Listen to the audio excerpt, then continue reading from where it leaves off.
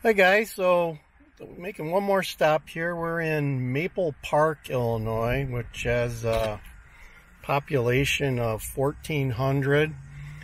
I'm stopping at a local ag bank that these banks that specialize in lending to farmers who need a short-term loan to buy seed for their farms. And then once the crop comes in, they pay the bank back. So that's how these ag banks work. But there's one here that's got two old tractors in front of it. They don't really have a plaque or anything.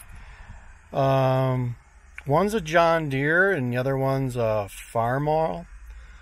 So the John Deere is the green one and the Farmall is the red one. They're probably 1930s, 1940 year. I don't know. I'll let the tractor experts tell me on my channel. So comment below if you can tell me exactly what year these tractors are.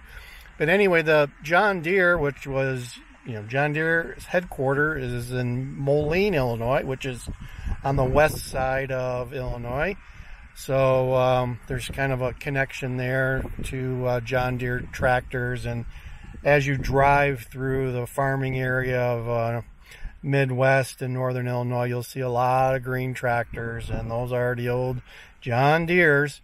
People have been using them for many years to farm their land, and they're a loved commodity. Although I've seen some stuff on the internet where there's a distaste for John Deere recently because they're not allowing the farmers access to the software to fix them or modify them, and some of the farmers don't like that.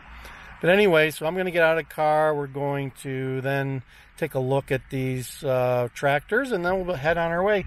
And this is right on, the other part is this is on US 30, which cuts directly east to west across northern Illinois, which is also known as the Lincoln Highway.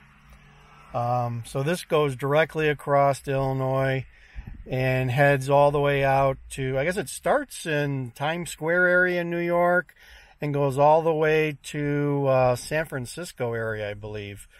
Pretty much straight across the United States. So there's two iconic roads in Illinois. One is US 30. The other one is US 66, which kind of cuts on a diagonal from, I don't know exactly where that one starts, but it goes down through St. Louis area and out to the southwest, I believe, Phoenix and that area. But so Illinois' got two iconic roads, and you'll see a lot of people in their antique cars and stuff riding those roads, and just because of nostalgia and everything associated with it. So okay, we're gonna go look at the tractors, and that should be it for the day.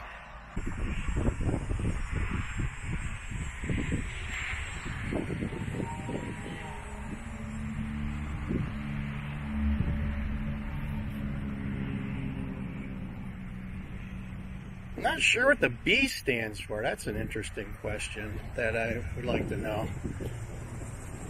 And there, looks like the other one. This has got the place where you have the pulley or whatever, where you can put a belt to drive accessories.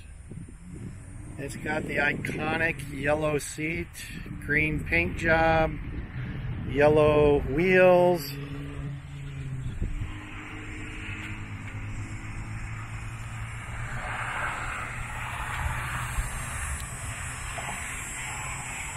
It's an old one.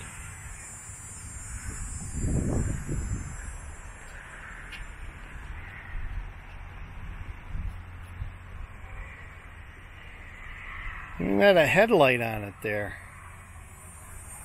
There's a smokestack. Here's the Farmall. It's red. It looks like this one's probably newer. I believe this is, at one point became part of International Harvester. Yeah. McCormick Farmall, made in the USA. International Harvester, Chicago, Illinois. So they were actually headquartered in Chicago, which That's probably a fun fact. I don't think people would believe that a farming mechanical company like that would be headquartered in Chicago. Maybe in the suburbs, but not downtown Chicago. That must have been a long time ago. And this has got two headlights. Red and white seat. Pretty much black and red. A little bit of gray there on the tires.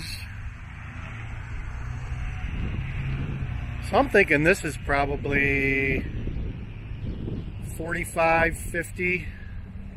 The John Deere looks a little bit older. That could probably go into the 30s, I would imagine. But once again, you guys, if you know anything about this, let me know. I'm not a tractor expert, to say the least. So here we are. We're in, like I said, Maple Park. Northern Illinois Ag Center in Maple Park. Population 1,400. And there is Lincoln Highway. US 30, I believe. Cars heading west on US 30.